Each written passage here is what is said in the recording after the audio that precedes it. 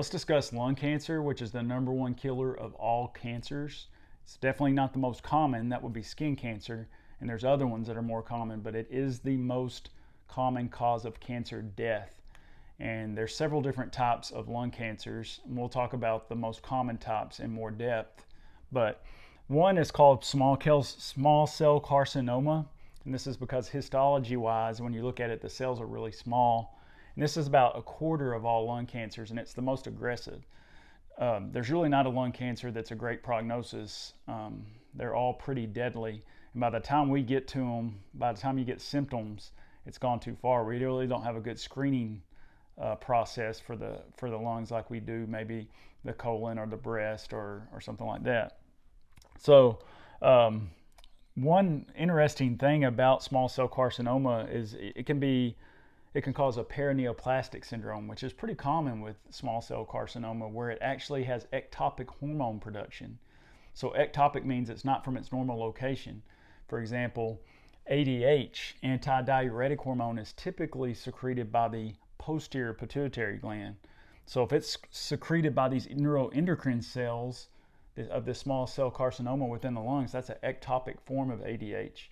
And what you see is you'll see hyponatremia, because what ADH does is it causes the kidneys to reabsorb more water, and it dilutes the blood, and so you don't have as much sodium as you normally do. So that would be hyponatremia.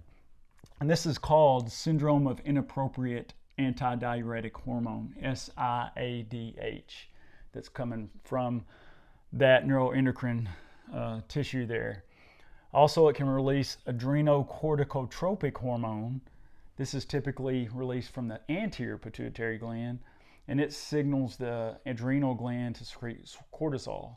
So if you have a lot of this being released, you're going to have a lot more cortisol than you need, and that can lead to Cushing's syndrome, where you can have hyperglycemia, you can have hypertension, you can have fat redistribution, like the Dowringer's hump.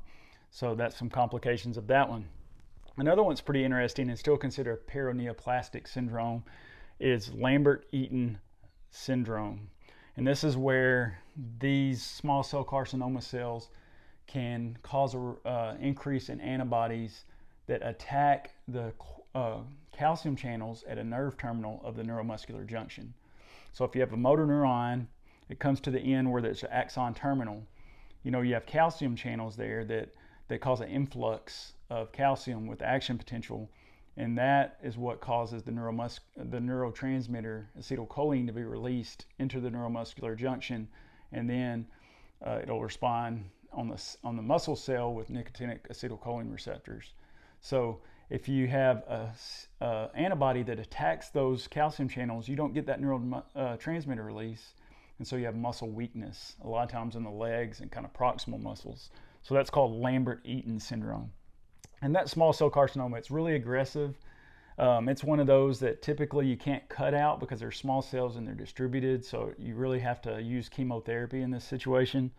There's some other ones that are all classified as non-small cell carcinomas, and these are the other 3/4 of lung cancers.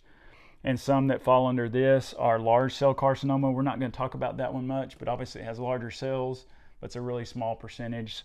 So we're going to look more at squamous cell carcinoma and adenocarcinoma.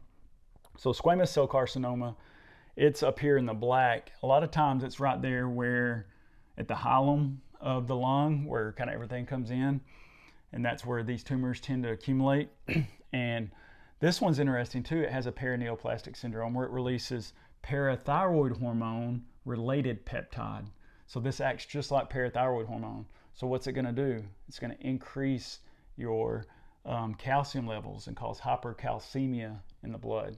So when you have hypercalcemia and you look at blood work and it doesn't show high PTH, then you might want to think this could be a perineoplastic syndrome of squamous cell carcinoma of the lung.